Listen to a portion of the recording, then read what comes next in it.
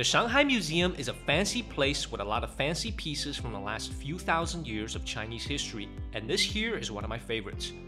This ceramic vase is actually relatively young compared to the rest of the exhibits, made about 300 years ago during the peak of the Qing Dynasty.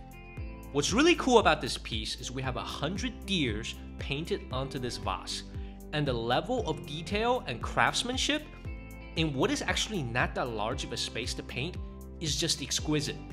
The vase is made in an area of China called Jingdezhen, a place famous for workshops that produce the finest quality ceramics that used to go directly to the imperial collection. And today we common folks can just waltz into a museum and see it. I took my time to find as many deer as I can on this thing. If you like this short video, there are plenty more. Subscribe and check out my other long and short videos on YouTube about life in China.